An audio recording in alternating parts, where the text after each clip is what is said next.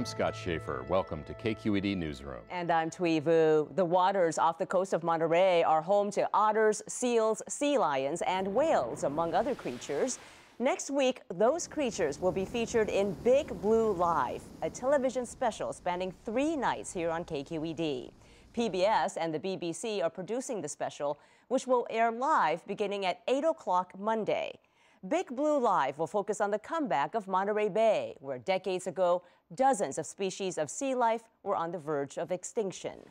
Although many of those species are now thriving, ocean waters throughout the world are facing a new threat.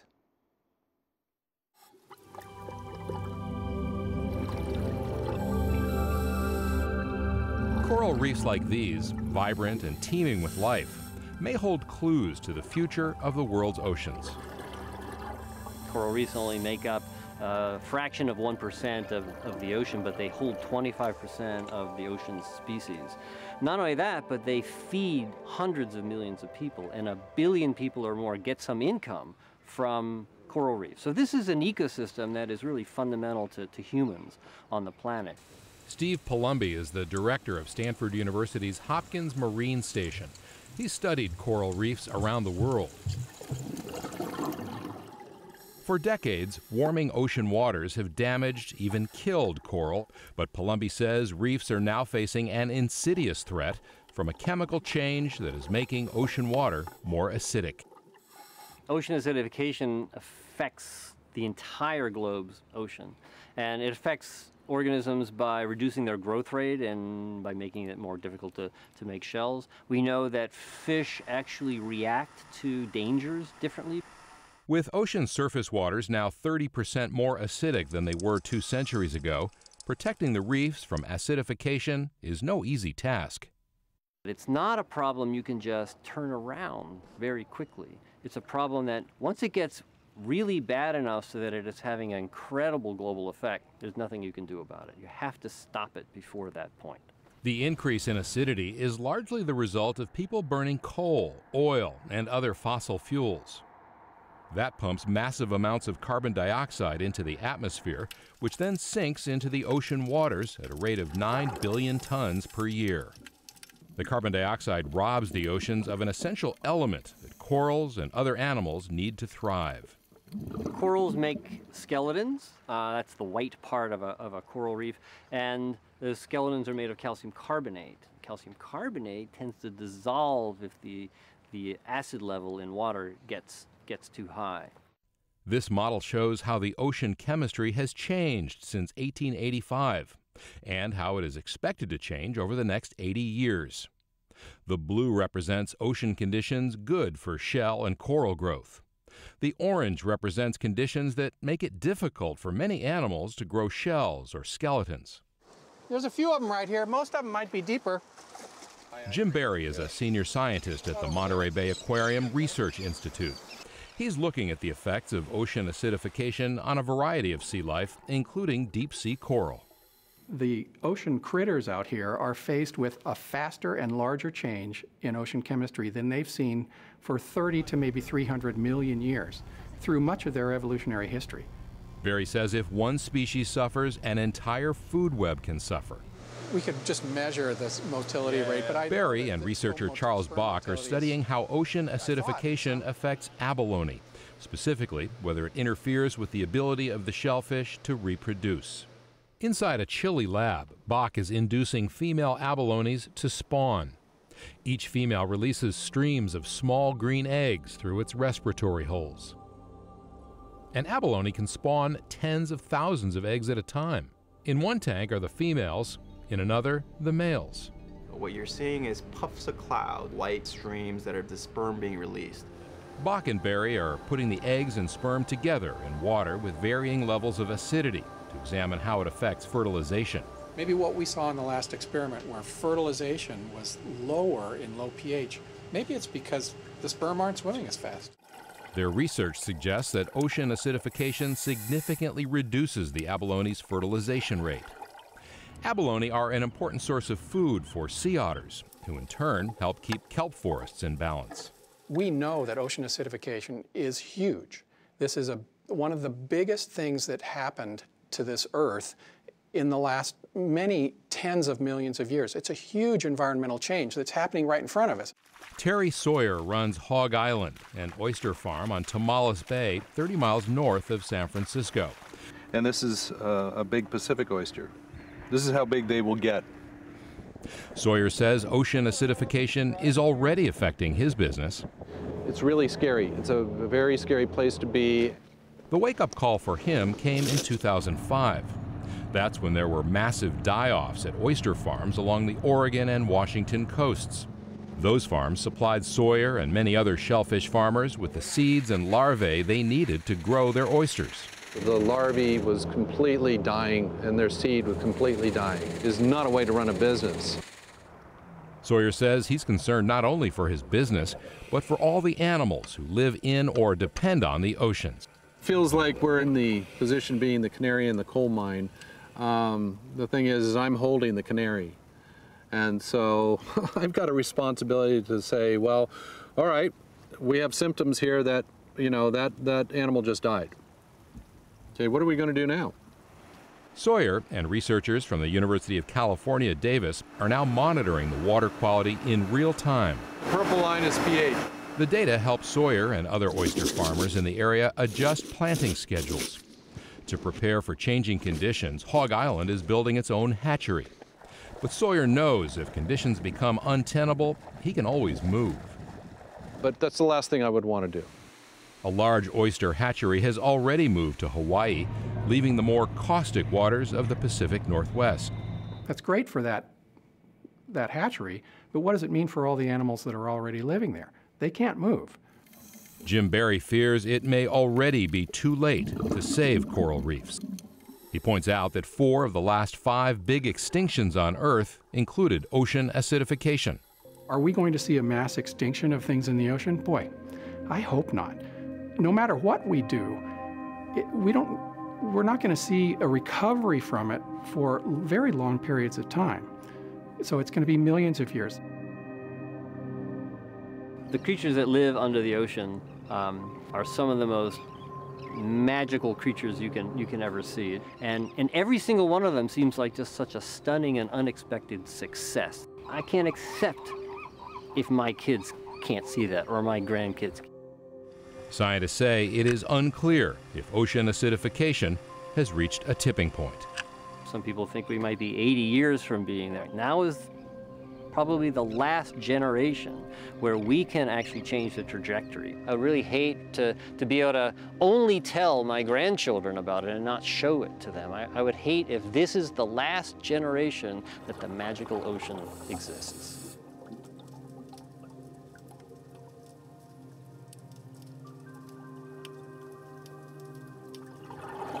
And joining us now to discuss the health of the oceans and the lessons to be learned from Monterey Bay area are Paul Rogers, Managing Editor of KQED Science Unit and Environment Writer for the San Jose Mercury News, Dr. Emily Rivest, UC Davis Bodega Marine Laboratory, and Paul Michel, Superintendent of the Monterey Bay National Marine Sanctuary. Thank you all for being here. Emily, let's begin with you. What can be done about ocean acidification? Thuy, if we want to get at the cause of ocean acidification, we need to reduce or ultimately eliminate our emissions of carbon dioxide. Carbon dioxide is what dissolves into the surface waters of the ocean and causes the chemical changes that we're seeing. But there's a lot more than that. The carbon dioxide problem in the atmosphere is a global problem. But for communities, local communities like those in Monterey Bay, like those in Tomales Bay we saw with the Hog Island Oyster Company in the package, they care about the local marine ecosystem to them, and what can they do about it? They can't necessarily control the carbon dioxide emissions of the entire planet. But we can think about the health of these local systems, like the immune system of the human body. Now we're entering into the fall, we're entering into the flu season, and we might want to start taking vitamins, sleeping better, all these things we can do to bolster the resilience of our own health. So in case we get exposed to the flu virus, the consequences of that will be minimized. So what can animals in the ocean do to kind of become more resilient? Well, what we can do to buffer the health of our local marine ecosystems is we can reduce local sources of stress for these animals. We can reduce overfishing, we can reduce nutrient pollution, we can reduce human-caused damage related to tourism. So, for example, in the coral reef example, humans stepping on corals, touching corals, things like that. And in that way, we can really try to maximize, buffer the health of these systems. Paul, Michel, getting to Monterey Bay, what are some of the challenges facing Monterey Bay? I mean, we know that it's had an amazing recovery, but what are some of the challenges it's facing now still? Well, ocean acidification is a big one, and like the video says, there's this delayed response. So the impacts that we're seeing today were actually from pollution from 30 years ago. So even if we stopped the carbon emissions today, we're going to see this lag effect. So, but that's a big problem. Locally in Monterey Bay, we've got some serious issues with water quality in certain areas, shipping and fishing gear impacts to marine mammals, especially whales. Big cargo ships that transit the area, they occasionally and unintentionally hit whales. We've had about 10 whales that were struck and killed in the last 15 years in the sanctuary. We've got numerous entanglements from fishing gear in whales. Or about 100 whales have been entangled just in the last 15 years as well. So these are issues that we're trying to tackle that are big problems that require responses from a lot of different agencies and stakeholders. Paul Rogers, in many ways, this is a success story, what's happened with Monterey Bay. And I'm wondering, what are the lessons? What are we learning from what has happened since this National Marine Sanctuary was declared? It's been very positive, so what are the takeaways? Well, so many environmental stories are negative, right? You pick up the newspaper, you turn on the TV, it seems like the sky's always falling. And one of the things about the Central Coast, and I think this is the reason that we're seeing an international TV event from BBC and PBS focusing on this place, is that it is such a big success story. And basically, if you look at where we were decades ago, it's amazing. I mean, in the 1800s and right up to 1971, there was whale hunting off the Central Coast. I mean, there was a whaling station in Richmond that killed whales to make dog food. That was in 1971. Well, not to mention Cannery Row as well, and all that's the pollution that came from that. We had overfishing, and all through the 30s and 40s, you know, 20 giant, stinking, clanking canneries that Steinbeck made famous. We hunted the sea otters and elephant seals down to the last few dozen, and actually thought sea otters were extinct at one point off the California coast into the 1930s. And we had Standard Oil Company wanting to build a giant refinery right at Moss Landing, where the Monterey Bay Aquarium Research Institute is now. That was narrowly defeated after the Board of Supervisors voted 3-2 in 1965 to approve it. And we had President Reagan and his Interior Secretary, James Watt, trying to put offshore oil rigs off the Big Sur and San Mateo coast. So to see this marvelously protected marine area with a lot of the wildlife coming back, the whales, gray whales delisted, humpback whales coming off the endangered list, DDT banned, so the pelicans are back. It shows what is possible when you have federal government, state government, and local activism. You can save these places. How long did it take before we started seeing some of these reversals of the decline in species? Well, a lot of it started right after the early 70s. First, it was federal laws, right? It was the Marine Mammal Protection Act in the early 70s. It was the Endangered Species Act, the Clean Water Act, the Marine Sanctuaries Act. A lot of federal policies actually put into place by President Nixon, who it turns out was one of the most environmental presidents in American history. So those kind of things started the ball rolling. Then there were state and local efforts. And when President Bush Sr., who was trying to win California in the 1992 election and created much larger boundaries for this sanctuary, basically from the Golden Gate Bridge to Hearst Castle, much larger than locals expected at the time, that then put in place folks like Paul and his staff who were able to do a lot more monitoring. We've seen expansion of scientific research, more than 20 scientific facilities around the Bay, 2,000 scientists, 200 million plus in payroll. We have learned in Monterey Bay that you can make more money studying whales than hunting whales. Emily and Paul, Michel, and how much of what Paul Rogers has discussed also has to do with location, the location of where this wonderful, beautiful bay is located, because you've got world-class research institutions here. You've got a fair number of supporters in Silicon Valley. In fact, David Packard, co-founder of Hewlett-Packard, funded largely Monterey Bay Aquarium. Well, there's never been a better time for the marine scientists and ocean educators. There's so much more attention now on the ocean and the bay. You know, we talk to ocean scientists and filmmakers from all over the world that travel to incredible places. And more often than not, they say, gosh, I wish I'd have been here 50 to 100 years ago to see what this place really looked like. Well, that's not the case in Monterey. They come to Monterey because it has rebounded so remarkably. But that is, like Paul said, it's due to the state and federal and local regulations, stakeholders, the scientists that have come together to make this a really special place. And yet we're still seeing acidification. We're Sure. seeing, I mean, ocean temperatures are rising. So I'm just wondering, in spite of all this great news, what are some of the stresses that are still being felt by the animals that are in this part of the coast? So certainly with ocean acidification, it doesn't discriminate. It's going to affect all of these, all of this rich, productive marine life that is in Monterey Bay. And one of the unique things about Monterey Bay, one of the reasons why it's so special and so productive, is that it's an area with a really strong upwelling, which is this event that happens in the ocean during the summer where deep, nutrient-rich, more acidic ocean water comes up into the shallow coastal region, and it produces this vibrant, productive ecosystem that's so special. That's why all of these whales and marine mammals and feeders come to that area.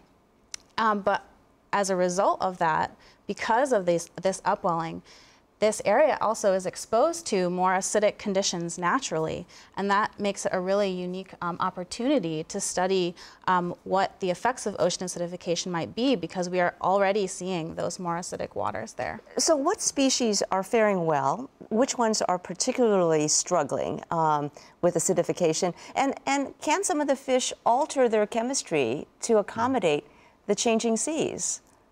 That's a really great question. As I mentioned, ocean acidification doesn't discriminate, but certainly there are certain types of animals that can better cope with changing chemistry than others.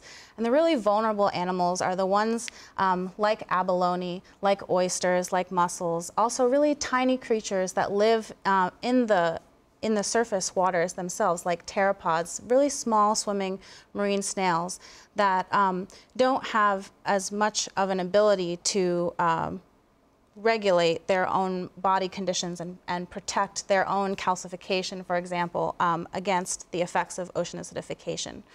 And the effects on those animals are going to have consequences for these very charismatic marine mammals that are featured in Big Blue Live, like the sea lions, the dolphins, the whales, because they're part of the food web. They're really important prey species for a lot of these larger animals. And are they able to adapt at all? We are trying to see if that's possible. The chemistry of the ocean is changing extremely quickly, and that might outpace the capacity for these species to adapt to those conditions. But a lot of the work that we're involved with, and also Steve Palumbi, who is featured in the video, is trying to look at whether some of these marine invertebrates, like sea urchins, will be able to adapt. Paul, the President earlier this year expanded the boundaries of the Monterey Bay Marine Sanctuary that President Clinton put in place. It seems to be working really well. So why don't we just declare all of the ocean off the coast of the United States a sanctuary? Why not do that? Well, why not? I mean, sanctuaries actually are really about good governance. We don't, for example, we don't directly regulate fishing, but we work with the fishing industry. We work with the councils to address issues that do come up. And really what we do is we try to bring people together to solve the problems. That is our role. It's our role also to study and to share with the public these amazing places. So I don't see why not. How does the sanctuary work? I'll tell you why not. It's because the oil industry wants to drill for oil off a lot of these places. In Southern California, we have had oil drilling for more than 100 years, right? So when you put in place a national marine sanctuary, it bans oil drilling forever. So Obama, as you mentioned, through administrative actions, expanded the two sanctuaries to the north of Monterey, the Gulf of the Farallones and the Cordell Bank Sanctuary, which are mostly off the Marin coast. He extended them about 50 miles up to basically the Mendocino County line. That's something that environmentalists have been fighting for since the 1970s. And, you know, we've had Republican Congresses who have blocked attempts and who actually have tried to get more oil drilling. You remember drill, baby, drill. It wasn't that long ago that the 08 Palin ticket was arguing that. And so there are billions of dollars in resources that people want to extract off of these places. So it's just like national parks. When you protect something, you're limiting other things. Well, that's what I was like. Other than oil and gas, like, are there, so to speak, losers when you declare a marine sanctuary? Well, I'll argue a little bit with Paul on this, because in the Gulf of Mexico, there's no place that's more drilled for oil than the Gulf of Mexico. We have 2 marine sanctuaries, Flower Garden Banks and Florida Keys, at either end of that Gulf. And right now, there's a site nomination process that's going on nationally where communities across the country are nominating their special place for consideration for one day becoming a marine sanctuary. We're seeing a lot of interest in the Gulf of Mexico. So we might be able to get to a place where we can have both coexist. What does John Boehner think about that? Is he out there? Paul is shaking. The two Pauls are going at it. Paul Rogers is shaking his head. Decisions. And I mean, I think what's amazing about Monterey is that up until Monterey, it was common in California for politicians to push for more offshore drilling, right? I mean, we've had gubernatorial candidates like Dan Lundgren who were pushing for more drilling. And basically, it has since become the third rail of California environmental politics.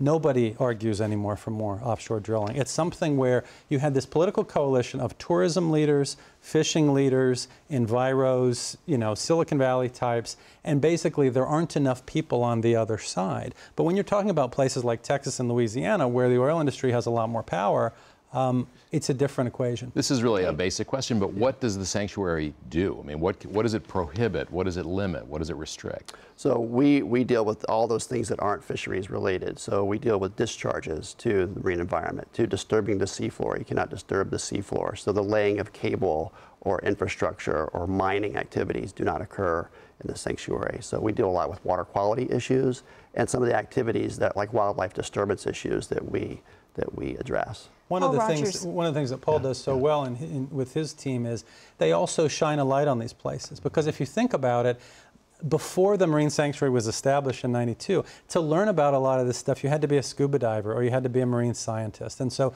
when we had David Packard write the $50 million check in 1984 to open the aquarium, and when we had the Marine Sanctuary and then the Sanctuary Visitor Center that opened in Santa Cruz, you're bringing this place to millions of people. You're inspiring them to see what's underneath the ocean. And you're raising awareness to protect it. That's the point. Right. Yeah, most people have never seen a kelp forest. Sure. They wouldn't unless you had these places. And you can nowadays robots could go down too. You don't have to, right? Absolutely. And Paul, I wanted to ask you about another topic as well. The algae blooms. We're seeing a huge algae bloom off the coast. And algae blooms aren't unusual, but it seems like this year was unusual is that several algae blooms have merged, and so we have this huge blob now.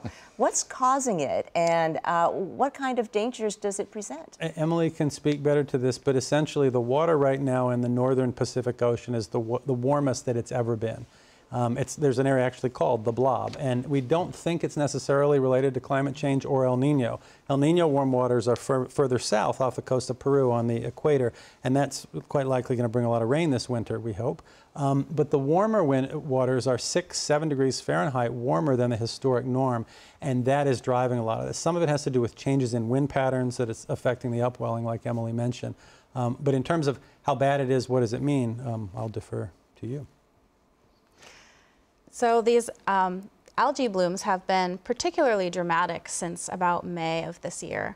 But the blob has been in existence for almost 2 years now. And certainly in Bodega Bay, we've seen consequences of that in our local ecosystem. We're seeing some tropical species, even in these tiny plankton in the surface ocean.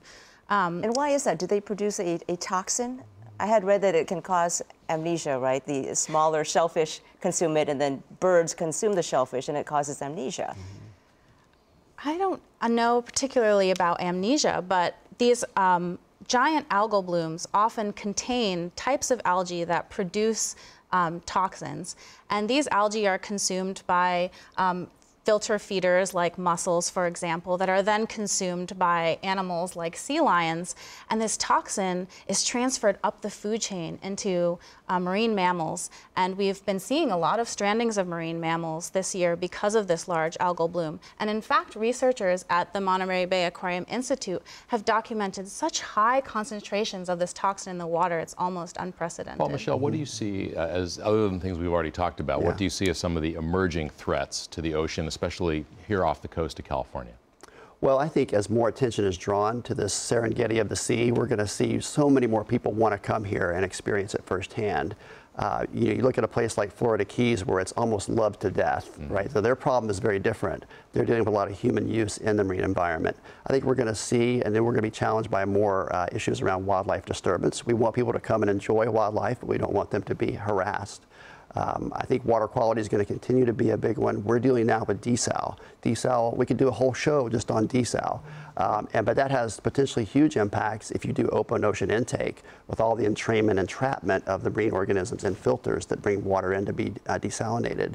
So we're working with communities to do a better job of designing these facilities to be less impactful. But as California dries up, the demand on the ocean for that water is going to increase. And speaking of California drying up, and we've heard, some relief may be coming, right, in the form of El Nino. We've been reading a lot about that. What does that mean, Paul Rogers, for California? California is, as we all know, in the 4th year of the worst drought ever recorded in its history back to statehood. And El Ninos normally don't mean any higher percentage chance for rainfall, but the stronger they are, and by that I mean the warmer the water is compared to history, the better chances you have. So we're already in a strong El Nino where the water is basically 1.5 degrees centigrade higher than the historic average. It's going maybe to be the warmest of all time in the next month or two. Since 1950, we've had 5 examples where the water's been that warm. 4 of the 5 we've had much wetter than normal years in Northern California. So fingers crossed. All right, we'll keep an eye on that for sure. Well, thank you all very much. Paul Michel from the Monterey Bay National Marine Sanctuary, Emily Rivest from UC Davis, Paul Rogers from KQED and the San Jose Mercury News. Thank you all very much. Thank you. Pleasure having all of you. And you can watch Big Blue live next Monday through Wednesday night. The show will air live from 8 to 9 p.m. right here on KQED. For more on the show and for our news coverage, go to our website, kqed.org. I'm Thuy Vu. I'm Scott Shafer. Thanks for joining us.